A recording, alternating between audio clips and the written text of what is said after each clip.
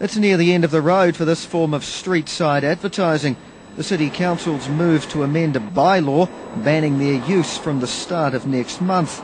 The council claim these oversized trailers are a distraction to drivers and have to go. These are trailers that are being left around town on the sides of the road with big signs or smaller signs on them, purely being used for advertising purposes for things that, like a plant shows or furniture stores. We've had some, or just for the radio stations.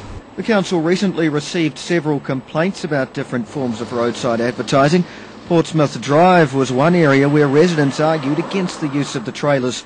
They claimed the view of the harbour was constantly being blocked by the moving billboards. Some people are very concerned about on the aesthetics of the city, that we control signs on buildings and the size and everything else through the building, through the district plan, whereas the district plan doesn't apply to vehicles on roads. The latest move seems to be part of a concerted effort by council to crack down on roadside ads. Last year they banned car sales along a number of city streets.